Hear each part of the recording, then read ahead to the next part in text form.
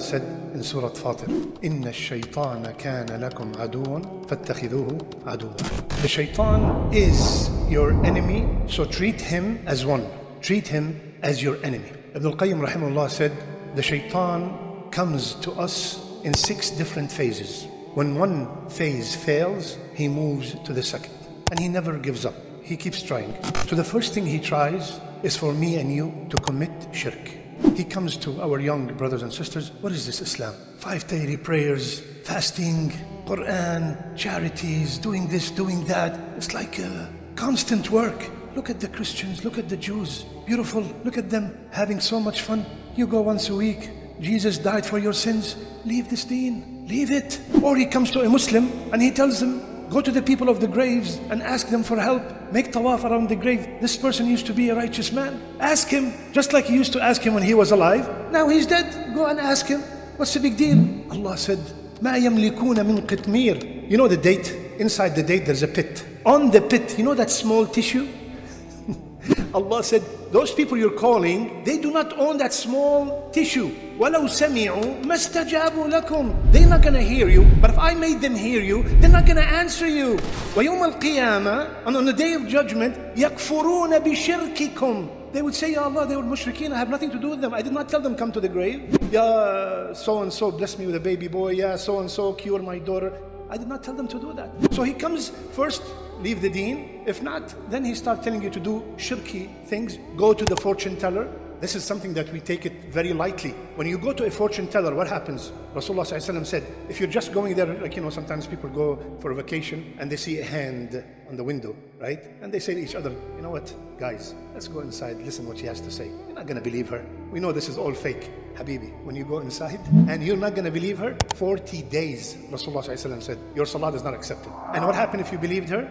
فَقَدْ كَفَرَ بِمَا أُنزِلَ عَلَى مُحَمَّدٍ. Left Islam. So he comes, the shaitan, first with shirk. And if he got the person to commit shirk, he goes and he leaves them alone and rests. Now, all of us here, alhamdulillah, we're not going to go into this. So he comes to the next level. Next phase. The next phase is he convinces him to commit a bid'ah. Start a bid'ah in the community. When you start a bid'ah, what are you doing? You think you're doing something great, right? Not only you think you're doing something great, you're inviting others to do it with you. And the shaitan loves the bid'ah more than the major sin. Why? Because the major sin, when I drink alcohol, I know that I'm committing a major sin and I'm going to repent. But the bid'ah, after we finish salat, we all shake our head and we start dancing. Allah hay, Allah hay. Everybody's mentioning Allah. Yalla ya shabab. What's wrong with that? How can I repent? I'm saying Allah. How can I repent from this? So he loves the bid'ah. He pushed to do a bid'ah and start a bid'ah and spread the bid'ah. And it sounds so beautiful and everybody follows. He loves it. If he comes to people like us, no shirk, no bid'ah, then he comes and pushes them to do a major sin. Gamble, drink alcohol, have an affair, go into riba. All those major sins. You know, you have donated so much money. If you drink a little bit of alcohol or you buy $1, just $1 lottery, all the things that you have done so good, because of this is going to be gone. What's the big deal? After you finish this sin, go and make istighfar. Allah forgive, and he gives them an ayah.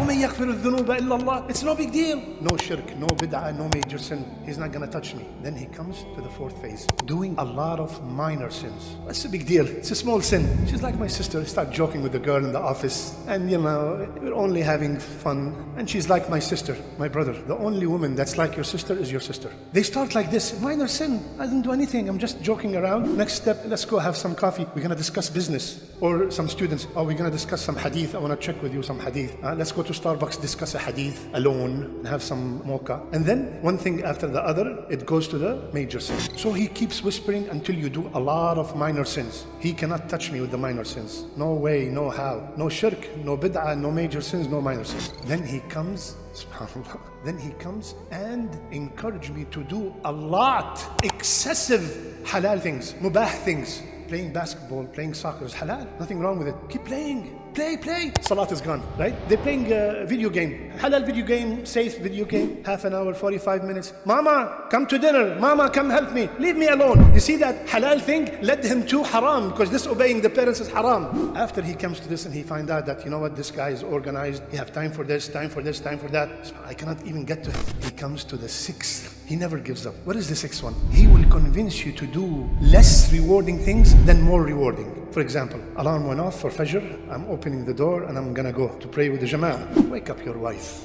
pray together at home. MashaAllah, you are from the people of Fajr. You know how many people miss Fajr? Why you want to go to the masjid? Pray at home. Alhamdulillah, you're praying. Many people do not even pray. Wallahi, you're right. Yeah, wake up.